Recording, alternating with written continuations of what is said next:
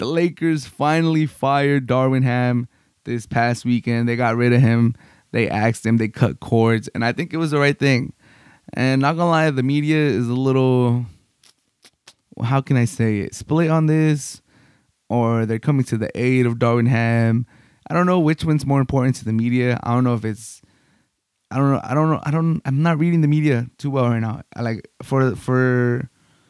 It does seem like they want to defend Darvin Ham, and they're kind of saying like, yeah, he shouldn't have been fired. He's a scapegoat. You know, who else are they going to get? Like, that's the problem. Like, you don't even have a plan B and you're getting rid of Darvin Ham. And if that's their true intention, to defend Darvin Ham, I could buy that. Like, me personally, I don't think he's a good coach. Couldn't call a timeout. We'll get into why I don't think he's a good coach. But I respect that point of view. Like, okay, like, he's the best of whoever's available, blah, blah, blah. Like, don't fire the coach. Let him, get to his third year or whatever. But to be honest, I feel like the media just wants to attack LeBron James. And they want to spin this as LeBron James is the coach killer.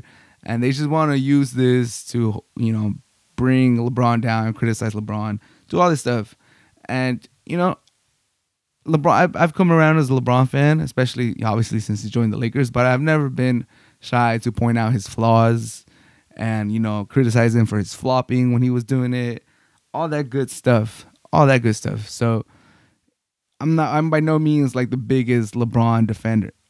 But on this one, man, if calling Darvin Ham a bad coach is being a LeBron defender, I'm a LeBron defender. Because if calling for Darvin Ham's job, asking for him to get fired, is me defending LeBron, so be it. Because, man, Darvin Ham, everyone saw the memes.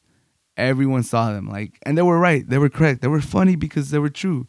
Like, everyone was saying, like, damn, the team goes on a 20-0 run. What is Darvin Ham doing? He's looking like Arthur with his hands in his pocket and not doing anything. And you as a fan, you're just ready to pull your hair out. And you're like, how are you not seeing this, my guy? How are you not seeing this? Everyone in the arena, everyone in all my group chats is like, bro, you need to call a timeout. Everyone, the commentators are saying it. They're like, I'm really surprised he's not calling a timeout. And that's just like the simple stuff. Like in the NFL, I'm kind of thinking of McCarthy, like super bad time management, like doesn't know, down and distance and time remaining and how many timeouts I have and like how I should strategize that. That's Darvin Ham. He's just terrible with the time. He doesn't understand momentum. He's oh my God. Another one is his rotations are like, the timing of his rotations when he experiments is usually like in a very important game.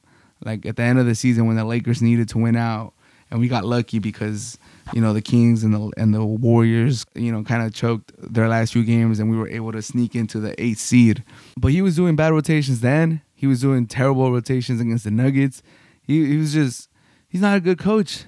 Like there's other clips where he's not really known for drawing up plays out of a timeout. And maybe the video that was circulating around the playoffs was an extreme, because like that one was embarrassing. Like you could just tell everyone lost his interest in what he was saying. Westbrook was just kind of in the back. That was a couple of seasons back. That's why I had Westbrook. Or like that was last season. That's why I had Westbrook there. But regardless, even if I wouldn't seen that clip, even if no one would have posted that during the playoffs, I could have told you that this man is not good at drawing plays after a timeout from a ball in. Like, he's just not good at doing that. Like, there's some teams that get free points off of those, and the Lakers never did. And you could blame the players, but you could also blame the coach. And then, like, the way he handled the media, he kind of threw D'Lo under the bus. As a coach, you can't do that. There's no way he could have stayed as a coach of the Lakers. There's no way. There was too much animosity. It looked like the locker room wasn't following him anymore. Like, he lost the voice. He lost the locker room. Once you lose the locker room, if you're not an elite coach, it's very hard to get it back. And it was just time for a new voice. It's just time. And I'll tell you this, if the Lakers miss the playoffs next year, and people are going to want to come back to this year and be like, look, Darvin Ham took similar team to the playoffs, blah, blah, blah. Like, he took the Lakers to the Western Conference Final. I think it'll be more on the players that come in or are let go this offseason. LeBron being another year older, he's gonna be 40. AD's health, like, is he gonna be healthy like he was this year? Probably not. I think all of those will play more a factor if the Lakers potentially miss the playoffs next year than Darvin Ham leaving. Like, I don't think anyone could take a victory lap. Any Darvin Ham defenders could take a victory lap next year if the Lakers miss the playoffs and be like, haha, you should have kept Darvin Ham. I think there'll be a multitude of other factors other than, damn, we should have kept Darvin Ham. Like, there's going to be so many more things that I think of. Hopefully it doesn't happen. Hopefully Lakers make the playoffs next year, go on a deep playoff run.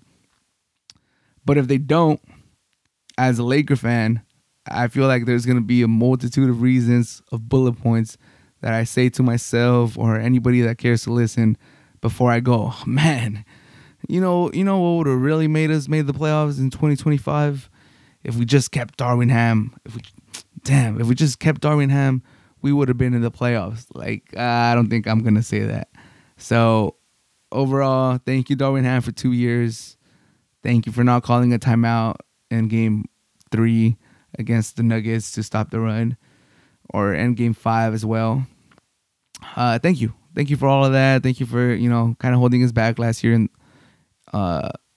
even though we did make the Western Conference Final, thank you for that. And if that makes me a LeBron defender, I guess I'm a LeBron defender. But overall, I'm happy that Darvin Ham is no longer employed by the Lakers.